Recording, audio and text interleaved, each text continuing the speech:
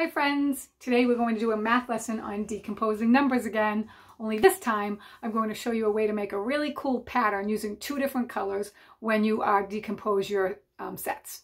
Okay, so today we are going to work with the number 6 again.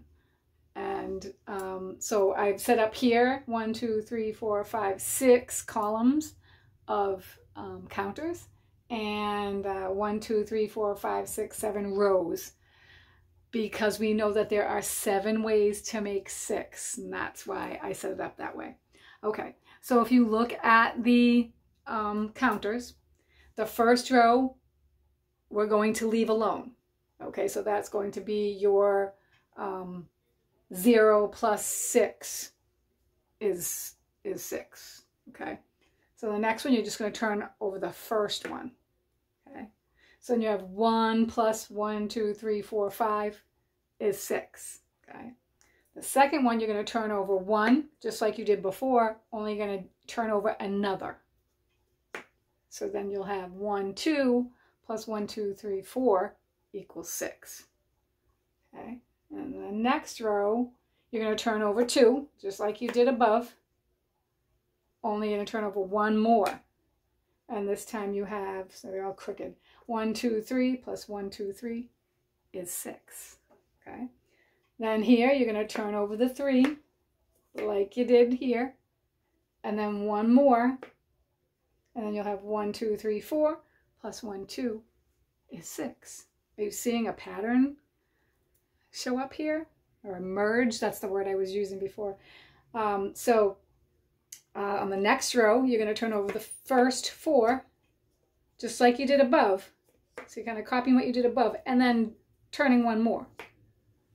Okay, so you have 1, 2, 3, 4, 5 plus 1 is 6.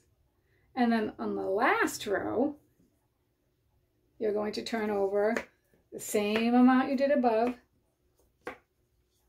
plus 1 more, and what you have is your 1, 2, 3, 4, 5, 6 plus 0 is 6. So when you get to the point where your last row, or where you get a row, say, and they're all one color, you'll start with all one color. When you end with all one color, you know you're done. There's no other ways to make 6. And you'll see a cool pattern emerge. See how it made like 2 triangles, almost like stairs? Okay, so I'm going to show you how to do that with paper, because not everybody has 2-sided magnetic counters. So first take a piece of paper, hold it this way, and then fold it in half, like this. Okay. Then, keeping it that way, you're going to fold it in half again. Okay, like that. Then keeping it like this, you're going to fold it in half one more time. Okay, so, okay, then you're going to open it up. Try to smooth it out a little bit, sitting on the floor. So. Okay, and then you can see that you have 1, 2, 3, 4, 5, 6, 7, 8 rows.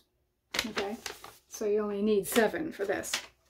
And what I did after, you can do it too. It was just I did this so it's easier for you to see on the camera, but it might help you at home too. I took those folds and I drew lines where the folds were.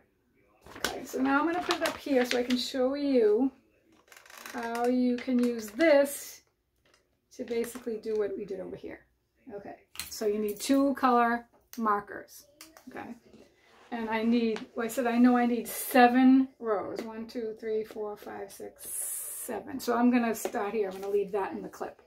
All right, so I'm going to start with 1 color, and I'm going to make a row of 6 all the way across. I'm going to do circles. 1, 2, 3, 4, 5, 6. Okay. Then I'm going to take my other color and I'm going to make the first one that color. So I used green. So 1 green. Oh, I should set up here. So this is your 6. Your 0 plus 6 is 6. So then one green, and then the rest, 2, 3, 4, 5. You can see I'm trying to line them up so I can see that pattern. Okay, so then I have my 1 plus 1, 2, 3, 4, 5.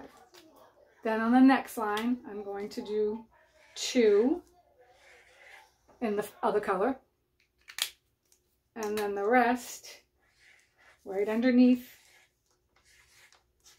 4. So 2 plus 1, 2, 3, 4 is 6. And then you keep going.